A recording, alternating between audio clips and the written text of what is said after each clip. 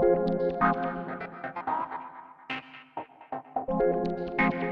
name is DJ Riggs, Creative Director at Large, based out of New York City. So my inspiration for this particular look is really representing the flapper in an age where most women became much more liberated. The main thing is starting first, sea salt, just to prep the hair. Once you have that, you really have a nice foundation in the hair. So just really working the texture and the finger waves so you can really see a bit of that flapper-inspired type of momentum in the hair, and utilizing the wet look gel to really enhance that texture. So you'll notice just the kind of shine that it gives it, but it also gives it a nice hold. So just taking the finishing spray, spraying it a bit, and just using the finger just to detail a bit more, framing around the face.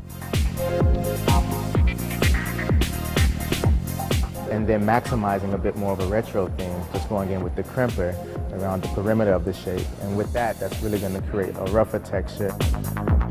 Then you have to lock in the shape. And when you want to lock something in, you want to have a spray that can really combat that type of finishing result. So the finishing spray is really great.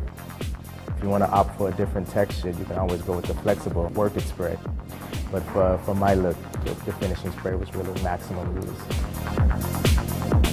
The second approach that I'm doing is a bit more of, let's say, remnants of the night that you had before, but then it's kind of going into a bit more softer feel.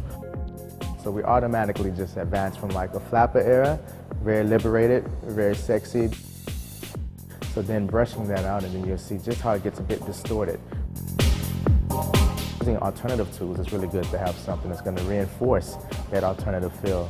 So when you're working with that, you really want to make sure that you have something that's going to lock it in, but yet you can still create the texture that you're looking for. And then from there, once we actually really start to see the shape evolve, you can see elements of everything that took place, but then from there actually creating our finishing look.